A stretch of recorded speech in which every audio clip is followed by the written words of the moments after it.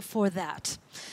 Tonight, news of a saddening nature from Migori. A man has escaped to Tanzania after chopping off his wife's hands following a domestic row. The man also stabbed the woman several times, leaving her for dead. And now Migori police are working with their counterparts in Tanzania to track the culprit down to face the law. She writhes in pain, albeit silently. Her demeanor says it all.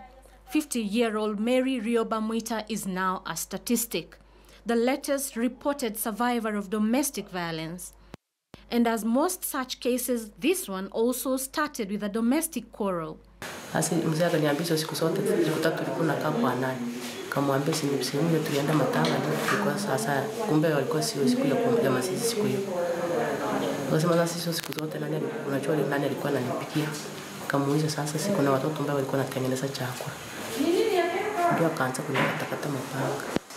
Siku ulipofika hiyo saa 4, baba alianza kumuuliza ulikuwa wapi. Wakati mama anajaribu kumwelezea, baba alichukua panga na kumkata.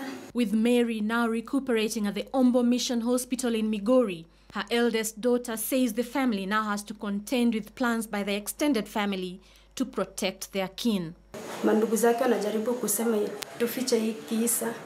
Ndio haya maneno yasijulikane huko mbele mamangu asaidike. Tuwe tunasema tinyajari alipata barabarani. The couple's other children have fled the home in fear of attacks from their very own father, who is reported to have escaped to Tanzania. Watoto wetu wako nyumbani, wametoroka kwenye bomo, wanalala nje sababu wanahofia babangu ako nyumbani akirudi nao anaweza wakatakata. Sasa wanalala nje, mara waende kwa majirani, wanaogopa kulala ndani. The man is said to have made a habit out of beating his wife, which only escalated to these levels during this incident.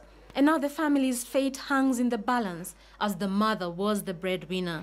Mama ndiye kila kitu kwetu, ndiye alikuwa kila kitu, ndiye alikuwa kama baba, ndiye alikuwa kama baba, kama mama. Yet another woman in August 2016, Jacqueline Mwende, faced a similar ordeal after her hands were chopped off by her husband during a domestic quarrel in Kadhama village of Masii in Machakos County. Her husband, Stephen Ngilandenge, attacked her for allegedly failing to conceive. He denied the claims.